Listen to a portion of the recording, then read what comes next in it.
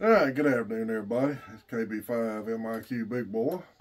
We got a couple of subjects we're going to talk about this week. First, I want to thank everybody for all the positive comments and support I got about the collaboration with MFJ for product reviews, and having a lot of fun with that. Hey, old ham radio cat just showed up. Plan to do about one video a month on a couple of pieces of gear each month. I've got several pieces of gear in here we're going to be reviewing over the next several months. Going to do probably the next one come out Thanksgiving weekend. Be on a couple of tuners and a little volt gauge. The IntelliTuner they sent me was for an ICOM, so I got a WD5HKV, Jeff, and K1ENT Kent. They're going to try it out for me this month and shoot some video with them, and I've got a travel tuner hooked up I'm playing with. I'm going to shoot some video with that. But really enjoy doing this for y'all, and thanks again to MFJ for entrusting me with this. And not ready to start it yet, but after this giveaway we're going to do tonight, you'll be able to get some of that gear, MFJ gear, give to you. We've got our ham club does a quarterly drawing for new hams, so I'm going to let them have some of it for new hams, but I'm going to be giving some of it away here on the channel, so y'all just hang around for that. Thanks for everybody who subscribed. I'm at $10.99, so we're going to do the 1,100 subscriber giveaway. And I really don't know a good way to do this, so we're going to just let y'all decide.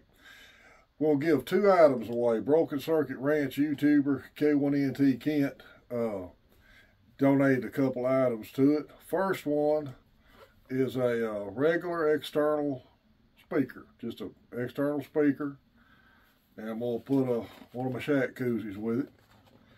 The second item, which for you guys that really in the building might really like, is an older Ramsey's synthesized AM transmitter kit. Been opened, but instructions, all the parts are in there. I'm going to throw a shack koozie in with that. It's a complete build kit. It's got everything in it from Ramsey Electronics. I don't even think they're around anymore, but it's a kit. Should be good. So, just like before, my email will be in the description of the video, and the slide at the end about the 10 meter group's got my email in it. Shoot me an email, name, address, call sign if you got one. If you're going to be a new ham, go ahead and enter anyway. You're just as eligible as any of them. Tell me what you want to win, either the speaker or the build kit, and I'll just separate the drawing out like that.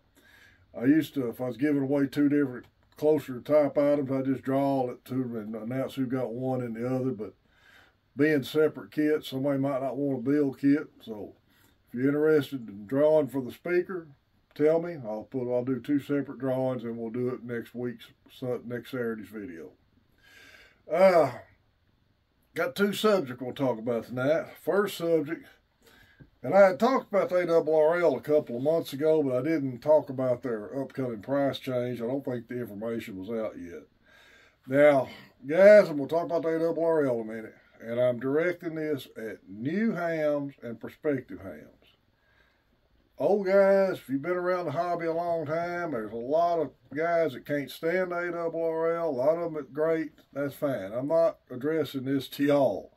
I don't want to turn this into a lightning and protection and grounding argument, so I'm just trying to give new guys some advice.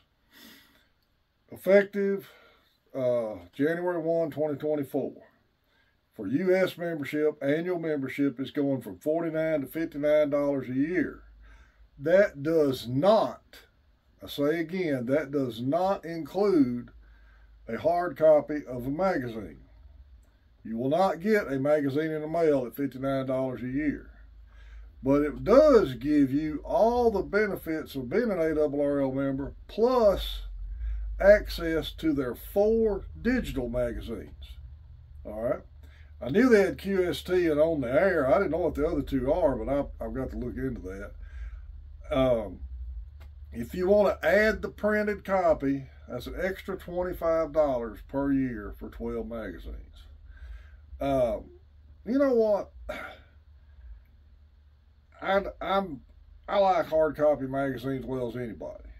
You can take them to the library with you when you go or whatever, but I'm not going to pay $25 a year extra for a hard copy magazine, and I need to be drugged, kicking and screaming into the 21st century on this kind of stuff. I think it's still a good deal at $59 a year. Access to 4 magazines, access to all the archive information ARRL's got. The ARRL store with their books and stuff's available for ham radio.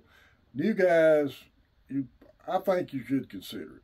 I'm not telling you to join, but it might help you learn this hobby. And like I've said all along with this channel, I'm just trying to give guys some direction for information, and instead of doing the YouTube quick fix answer on social media. So just consider it and go from there. Now, talking about the computer caveman here, because I only been paying my bills online in the last 6 months. Up until 6 months ago, I was still writing checks and using postage stamps. And the only reason I quit, post office lost about 6 bills between me and my dad. I had to stop payment on. I decided that wasn't going to happen again. So even I can learn this computer stuff up to a point. But like I said, you get all the benefits plus the 4 digital magazines. So, you know, I still think it's a good option to help new hams learn the hobby and learn all the different aspects of the hobby, and just having access to the information that you can get from there. Okay, there's another thing that just come out. Now, this is one subject I am not up on. There's other hams that can probably do a better job than I'm fixing to do with this, but we're going to talk about it. The FCC wants to bolster amateur radio. Commission will vote in November on plan to remove outdated technical restrictions. Now, you guys that are really into digital communications and amateur radio, this is probably going to be right up y'all's alley. FCC Chairwoman Jessica Rosen-Morsell, I can't pronounce it, says the FCC plans to incentivize innovation, experimentation in the amateur radio bands by getting rid of outdated restrictions and providing licenses with the flexibility to use modern digital emissions. The Commission's November meeting expects to take action on a report and an order that would eliminate the baud rate limitation and establish a bandwidth limitation in the amateur radio bands below 29.7. Yada, yada, yada, all kind of different stuff in here. What we've got now on the high frequency data teletypes, a 300 baud limit for frequencies below 28 megahertz, and it's 1200 baud in the 10 meter band. Said this change would allow amateur radio service to operate more efficiently, including during times of emergency, support public safety. You know, they're saying they're going to establish a bandwidth limitation of 2.8 kilohertz. I'm not up enough on digital probably to even talk about it. But if it will help, you know, it's probably a good idea, because the limitations that were set forth have been set forth back in the early 80s when they just started talking about digital. I've done HF packet one time back in the 90s in the military. We had a deployment in Dominican Republic, and we set up an HF packet station at the base and at Dom Rep for data transmission. It worked okay. It didn't work that great. But it wasn't because of the baud rate. It was just because of people's lack of understanding HF and some of the limitations frequency managers put on us. But digital is really coming on in this hobby. FT8 is big. All these other digital things I hadn't even touched the base on yet. So maybe maybe that's good news. I kind of think it is. It's like the good news we got when ARRL told the FCC not to do the other thing they tried to do with that company was wanting to do high-speed data transmission just out of the HF bands. You know, that kind of ruled in our favor. So hopefully between ARRL and FCC, they won't do anything to hurt us. It will help us. And the younger guys that are really into computers, more so than voice, might attract some more people with the hobby. I'm sure I won't get roasted for that statements, but that's what I'm about. And we've got to get some people interested in this hobby. We're going to keep it viable and keep it alive for the next generations. All right, guys, that's about all I can cover today. Keep looking out for reviews. Having a good time doing them. Really thanks again to MFJ.